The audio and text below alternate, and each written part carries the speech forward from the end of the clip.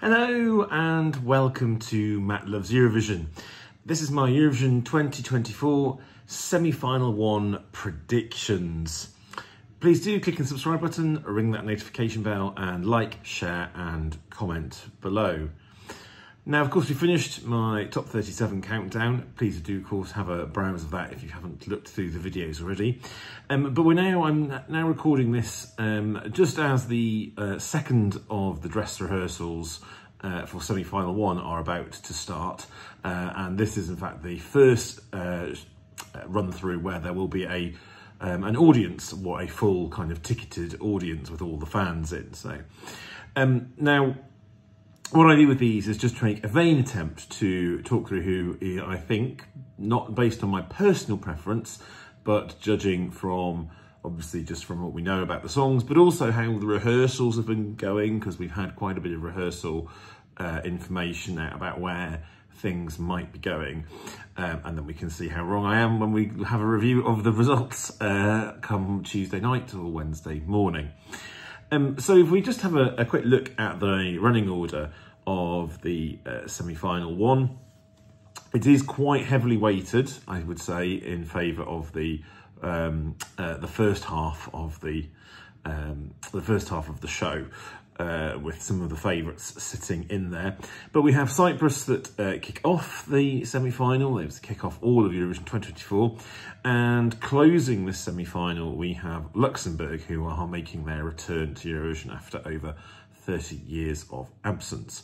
Now, not included in this listing, but what will form part of the show will be the presence of 3 of the automatic qualifiers. So United Kingdom, Germany and Sweden will all be performing live in this semi-final, and so they've been rehearsing at the same time as all the other competitors in semi-final one, but of course will not be part of the voting. Now, let's go first with who I think, and I'll go through the kind of listing the qualifiers by kind of as I work through the running order. I think in terms of, I'm going to look at who the definite qualifiers are here. Remember, 10 songs qualify, 5 songs do not. So of my definite qualifiers, I think we have Lithuania. I think it's a very strong song, and the diaspora and the country we've got voting means this is almost certain to go through. Ireland, this has been one of the big sort of glow-ups of the rehearsals. It's had, it's suddenly shooting up in the betting, not just to qualify, but also to win overall. Such has the impact of the staging and the performance been. So I think they are certain to go through.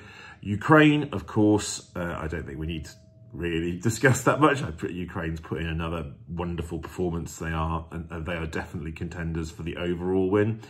Croatia, they are continuing to rise in the betting at the moment to win. I don't think there is any doubt that they will go through.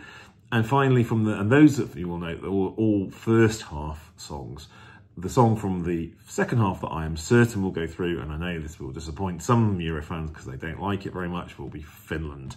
And Finland comes in a good place in the running order for it as well, because it's had a few sort of less mid songs, and then suddenly it comes to life with, with this very fun song, very lively song. So they will be going through. So that's 5. Now I have, on the other side, I'm afraid there are probably 3 songs that are definitely not qualifying. And those are Iceland. It's just, the song is too dated, the staging is too simple. Hera is wonderful, but this just isn't going to be the year. Moldova, again, it's not that memorable song. Moldova can often elevate. They don't have the money to elevate it this time, I'm afraid. And the other one that I'm, having now seen seen some of the rehearsals, that I'm afraid I don't think will go through, is Azerbaijan. They haven't really made the most of the fact that they're bringing kind of Azerbaijani cultural music in for one of the first times. They've not really made the most of that. And Fari's live vocals are have not been brilliant. So I think those are the 3 that will definitely not going through. Then there are 3 further songs that I think are likely qualifiers. I'm not 100% certain, but I would say they are likely qualifiers at this stage. They are Poland. Now, Poland's rehearsals have not been great vocally. However, I think it's interesting staging, and there is a lot of diaspora / neighbours that will vote for Poland in this, and I think that will be enough to get Poland into the top 10. Portugal, beautifully staged, really impactful staging. It's in a great place in the running order. Although Portugal doesn't have that many voting allies necessarily, Luxembourg is actually probably going to be a voting ally because there's a large Portuguese population in Luxembourg. But I think there's just enough quality here that this will be enough to put Portugal into the final. And lastly, it's the one that's come back after all these years, Luxembourg. I think, again, closing the show, there's a lot of things in favour of this qualifying. I think in the rehearsals, Tally gets interviewed during the voting sequence again, which reminds you that Luxembourg has come back to the contest. So I think that may be enough to help Luxembourg over the line. So those three are likely, but not absolutely certain. And then that leaves us with the borderlines, and there's 2 songs of these will go through and 2 songs will not go. And so they are Cyprus, Serbia from the first half, Slovenia and Australia from the second half. Now, in order for this to work, at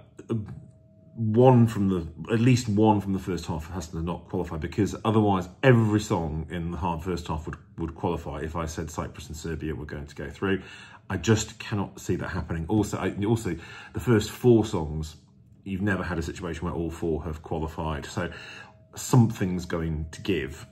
Now, I think some of the rehearsals might make me question whether I'm going to question this, but I'm going to, at the moment, put Cyprus as a non-qualifier and Serbia as the qualifier, because I think Serbia has a better base of has perhaps a better base of neighbour voting or diaspora voting. Cyprus does have some allies there as well, but I just think Cyprus is more likely to get forgotten at the moment. But it's such 50-50 at the moment. So, and then the other 2 I am going to put at the moment. I'm going to probably slip Australia into qualifying and to Slovenia into non-qualifying, but they again could very easily swap around. I think Australia will have some support from some of the countries like UK, Ireland, Sweden.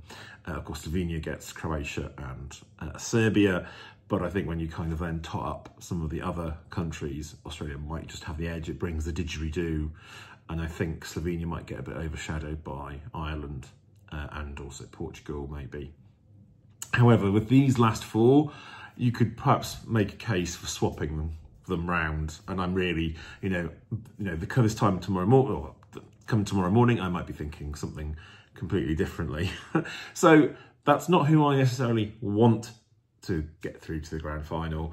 That's just where I think I see things at the moment. But it is quite interesting. This semi-final, I think there's a lot more opportunity. I think although it's a tougher semi-final, meant to be a tougher semi-final, more favourites in it, there are also more opportunities because there's a bunch of songs that could go either way, and I think that's still the case at the moment. But what do you think? Do let me know in the comments, and of course I'll be back in just over 24 hours or 36 hours if I do it on Wednesday morning, about how those predictions went and who's gone through, and also just how the show goes as well. I'm sure we'll be in for a treat. Lots of Eurovision stars from the past are appearing in the show, so I think we'll enjoy it. But we'll see you very soon. Take care.